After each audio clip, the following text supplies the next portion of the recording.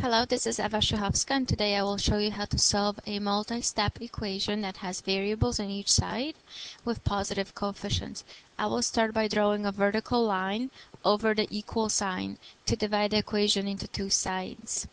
On one side I have 3x, on the other side I have 4x. I want to pick the term with lower coefficient. 3 is less than 4, that means I will want to eliminate 3x. It's positive 3x, so I'll go ahead and subtract 3x from each side of the equation. Minus 3x, minus 3x.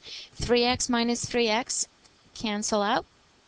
Positive 10 equals 4x minus 3x is 1x, and I bring down the positive 5. 1x is simply x, so I will replace it. I have 10 equals x plus 5. I want to undo addition by subtracting.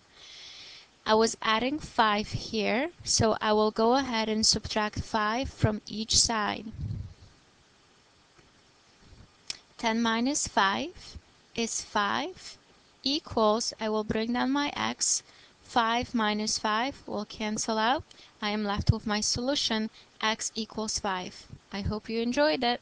Bye now.